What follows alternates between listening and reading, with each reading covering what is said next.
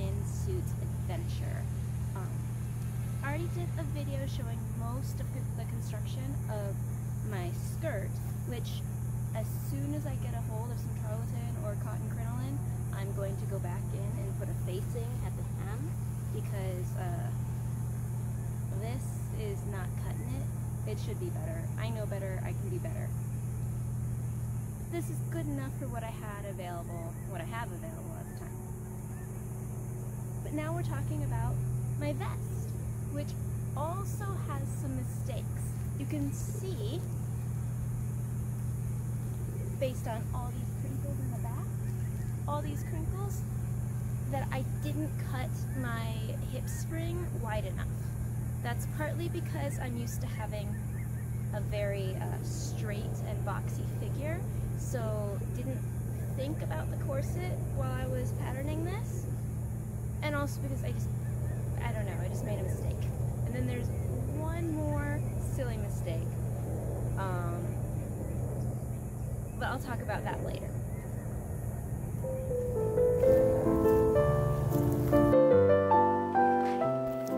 I'm using the Keystone guide to draft my pattern, which is mostly amazing, but every once in a while it can be a little confusing. Sometimes when it says use half the measurement, it means half of the full measurement, so like your whole bust or your entire waist. But other times when it says half of the measurement, it really means half of the half measurement that you're using to draft half the pattern, so really only a quarter of the measurement. But when you actually look at it on paper, it makes sense. It's easy to tell whether it really means 12 or 6 by looking at it.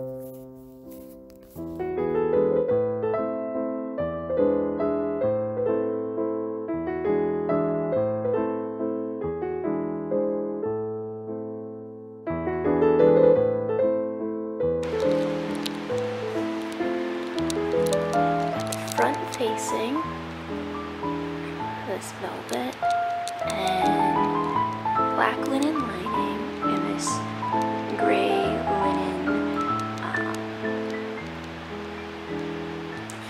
linen fabric for the outside. And it's super drapey, so I went ahead and cut the lining, since it's a lot stiffer and sturdier, and I'm not using an inner lining, all the way, and so it's going to be the facing and lining together. So it'll be triple thickness right at the front there. Here's the remains of the mock-up. Didn't need to do too much, but I had lengthened in the drafting, I lengthened the pattern by about 1 inch because that's what I needed to do in previous patterns, but that was not the case for this one. So I put it back to the length it was and then changed the darts a little bit. Alright, speaking of the darts, that's what it's time to do now. Oh, and the little bust pieces, or shoulder parts.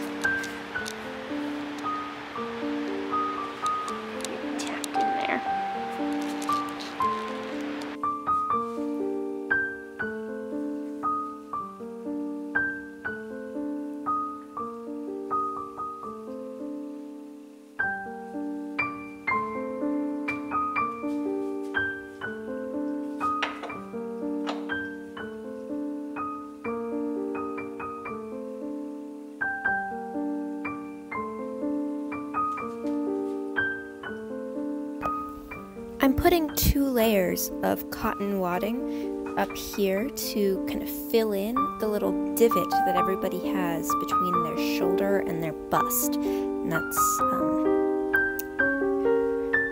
the great thing about Victorian and Edwardian clothing. It's not about the shape of your body, it's about the shape of your clothes, and you just put padding where you need it.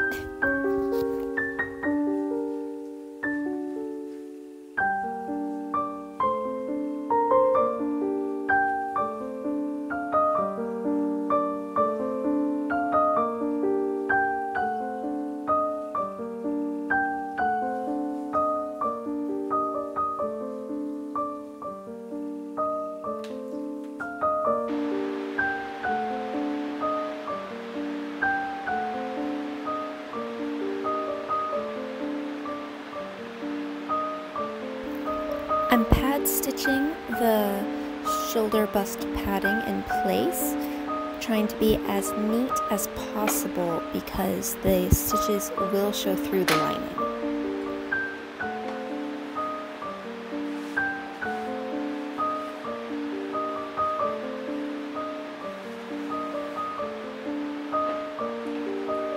You read Stamped. Did you read Stamped from the beginning or the other Stamped? Stamped from the beginning. The other one's for kids. Oh, that's the one I just finished. And then I realized there's another one. So the one by Jason Reynolds is for kids? Yeah. Oh. Yeah, I thought they the wrote it voice- together.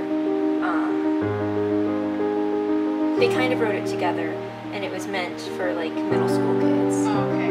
So instead of giving them stamps, which is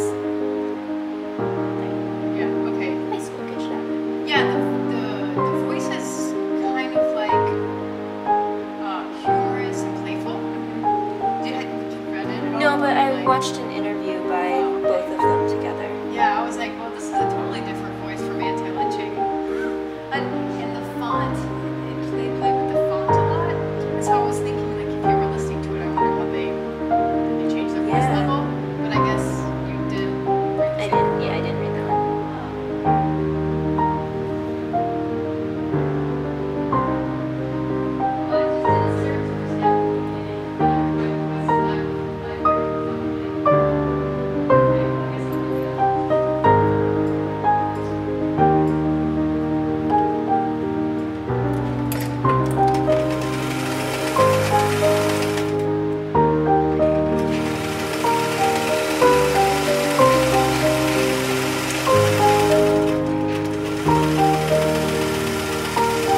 Now I'm sewing the darts. There are 2 darts on each side of the front, and there are 2 darts in the back.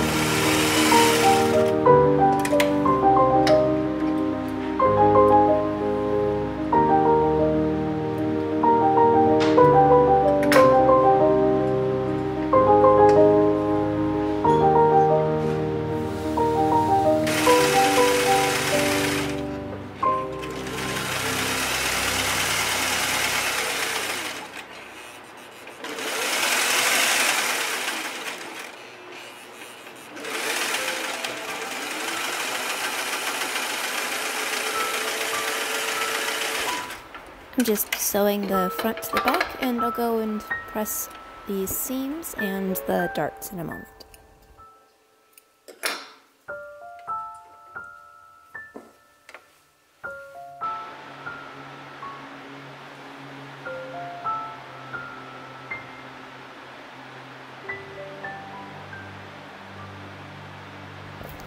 Okay, here's where I messed up.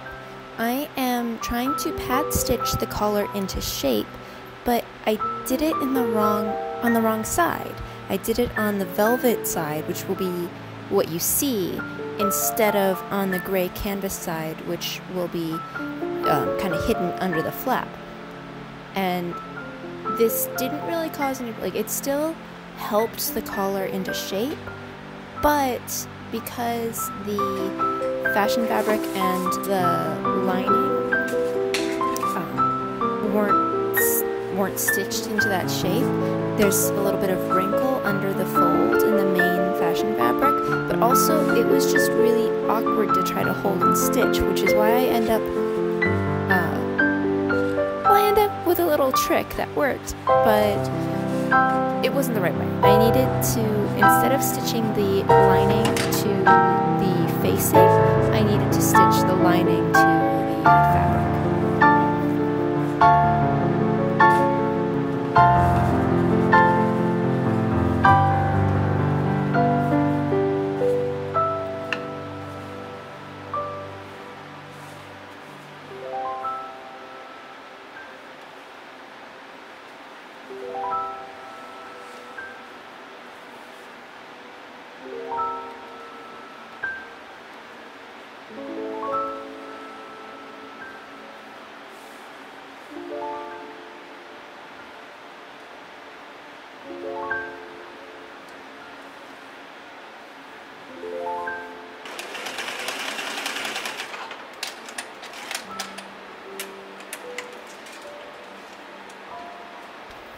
I sewed wrong sides together of the front right and front left, flipped that right side out, pressed them flat on the linen side, and then top stitched around the collar and front.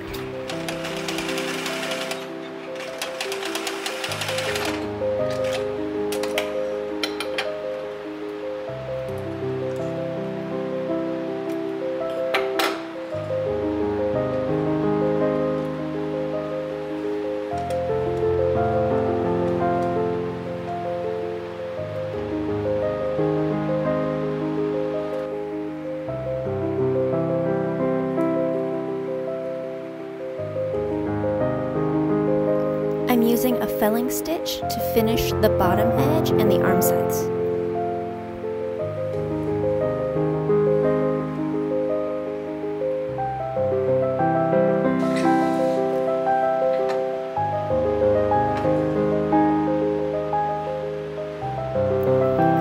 I'm attaching some zip tie boning to each of the front darts using a fell stitch, and being very careful to only stitch through the lining and not out through to the fashion fabric.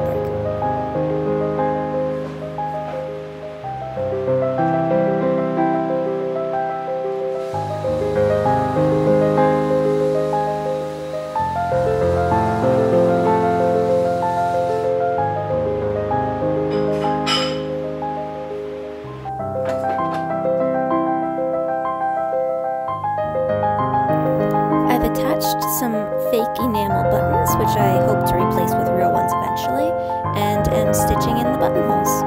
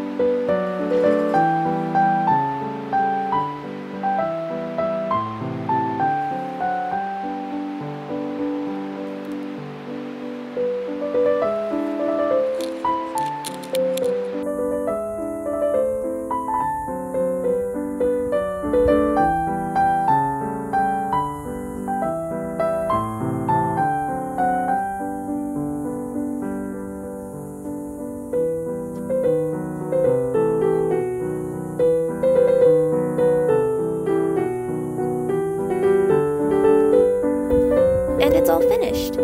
Even with the mistake with the collar and the fit not being quite right, I'm pretty happy with it, and I definitely learned a lot, which really helped out when I was working on the frock coat.